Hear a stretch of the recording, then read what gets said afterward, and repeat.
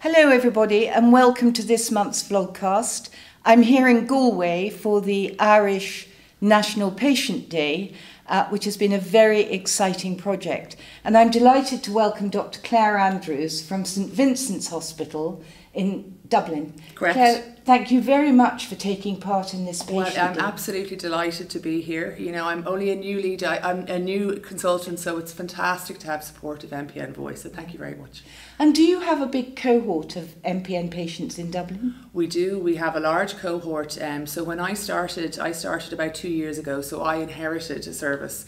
So firstly, I have a collection of patients who've been diagnosed for, probably over 20 years.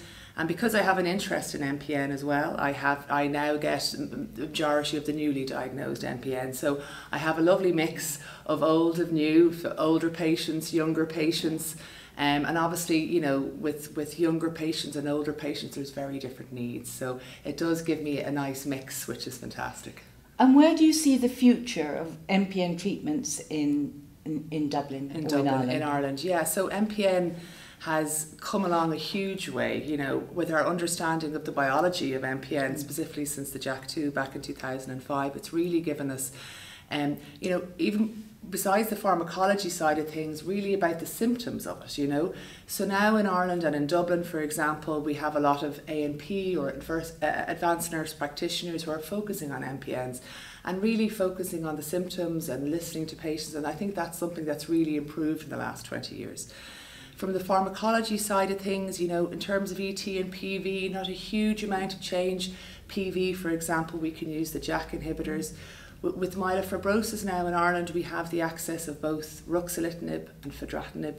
There are 2 JAK inhibitors that are given for patients who are symptomatic, so that's really excellent. And hopefully over the next few years, we'll have momelotinib and pacritinib.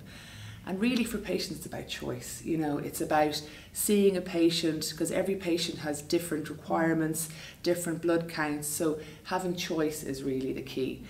I suppose the other thing in terms of MPNs is that we have better diagnostics now in Ireland.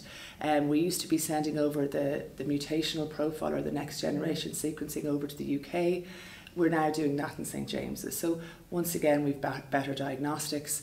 We do, I suppose, one of the gaps perhaps we have a little bit in Ireland is the clinical trials. We have one clinical trial open in myelofibrosis, and that's luspatercept, used for patients who have low hemoglobin.